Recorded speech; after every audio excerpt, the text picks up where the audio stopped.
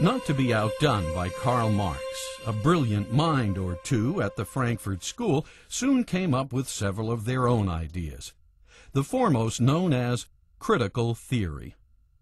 The idea behind critical theory is to challenge all previously accepted standards in every aspect of life from a Marxist perspective. Standards such as Abe Lincoln was honest, home is where the heart is, democracy and capitalism are good, the founders believed in freedom. In doing this, every negative thing one could possibly say about America was dredged up, circulated in books, movies, TV, schools, colleges, and even the clergy, so that the youth would be endlessly indoctrinated. Things like white men killed the Indians, fathers were repressive, God is dead, the founders had slaves. They did have a problem, which was that although slavery was technically legal throughout all the colonies, only some of the colonies really had slave-based economies. The southern states, Maryland, South, essentially. And therefore they had to deal with the practical problem of how could you integrate these states with the northern and middle colonies, middle states and northern states, in a way that would, as much as possible, unify them. So they had to make some kind of initial political compromises with the social institutions that existed in the southern states. But there was a mindset at the time that slavery would essentially wither away because it was not a practical economic concern in the long run. But it certainly was not a matter that could be criticized from the point of view of principle.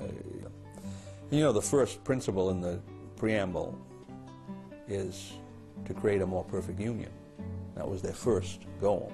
But when the consciousness-challenged baby boomers repeatedly heard that the establishment, as they came to refer to it, was a bunch of racist, overly religious, sexually deprived sexists who were xenophobic Indian killers and anti-Semites, they internalized the criticisms.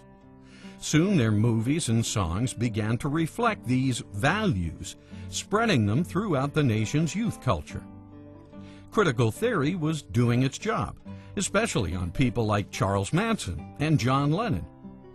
Even though the reality-challenged baby boomers of the 1960s were the most free, most affluent, and most privileged of any youth in any age, they were bored with their lives and swallowed the Frankfurt School's propaganda like a hit of California Sunshine. Books like The Death of the Family, Escape from Freedom, The Mass Psychology of Fascism, The Sexual Revolution, The Joy of Sex, and The Authoritarian Personality flew off the shelves. Counterculture drug movies like The Trip, Easy Rider, The Wild Angels, The Wild Bunch, and Born Loser played theaters endlessly.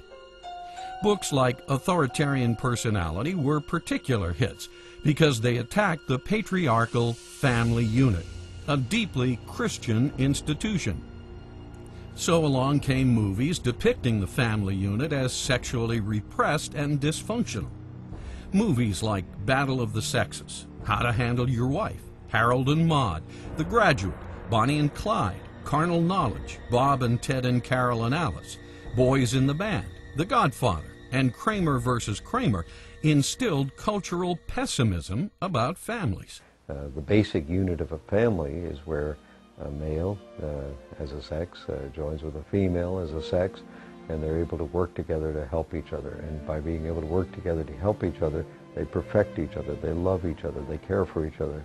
And in the process, they learn to love and perfect and care for others within the society. They become good citizens because they're good citizens within their own home, and that produces a society that loves each other.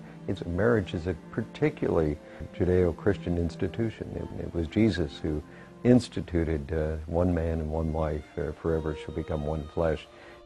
By targeting the family unit, the cultural Marxists knew they could eventually destroy the middle class of the United States. Why? Because the family unit is the basic building block of the middle class. Destroy the middle class, and you eventually destroy the economic engine of the United States. Destroy the economic engine of the U.S. and its political structure built on capitalism and the Constitution, crumbles. I just recently had some shares stolen from me on the stock market by our government, who seized 80% of Fannie Mae and Freddie Mac shares. I'm like, how could this happen? And they seized, private property. The whole point of a socialistic society is to do four things. Marx talks about destroying the family, 2, destroying property, 3, destroying religion, and 4, destroying the nation. And what you end up with is the gulag, where the whole country becomes the Soviet Union. Yes, critical theory is diabolical genius.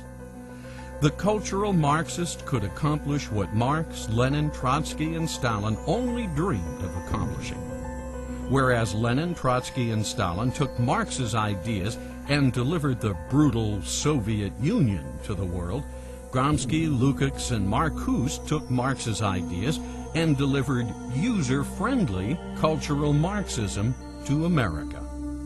The Supreme Court has been converted into a fighting ally of secularism in the wars against traditionalism in the United States. The Supreme Court has perverted the Constitution. It has usurped power that belongs to the states and imposed secular views and values on the states and on the communities, making decisions that used to be made democratically at the local level. This time it seems Marx won. Today, post-Engel, politically correct baby boomers are so completely immersed in the Frankfurt School's cultural pessimism, they can't see the forest for the trees. They're fish in a bowl of muddy water. They're Neo in the Matrix. They swim in it. They absorb it through every pore of their beingness. Starting in the 1960s, cultural Marxism has woven its values into every American's very existence. Khrushchev was right when he said, "We will bury you."